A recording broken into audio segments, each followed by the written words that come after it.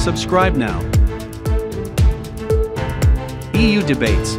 High Representative suggested or made a proposals last week already to all the participants of the JCPOA, and we are now, of course, waiting for the reactions from all of them. We are the coordinator, so it's not really up to us to inform about each individual step and each individual reaction. We are focused on speedy reaction, on speedy possibility to resume the talks in Vienna, because the time is not on our side.